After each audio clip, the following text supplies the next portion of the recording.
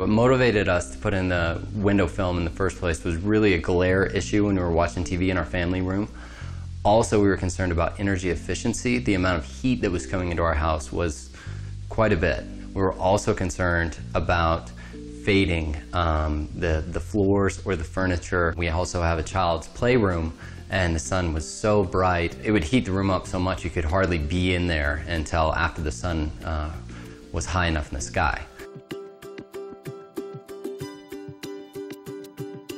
Since putting the window film up, she's able to play in here and enjoy the space, and it's not a problem as it was due to the temperature.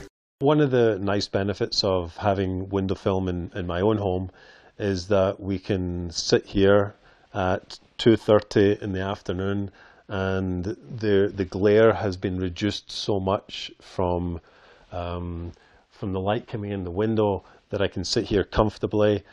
We put the window film up in about a 3-hour process.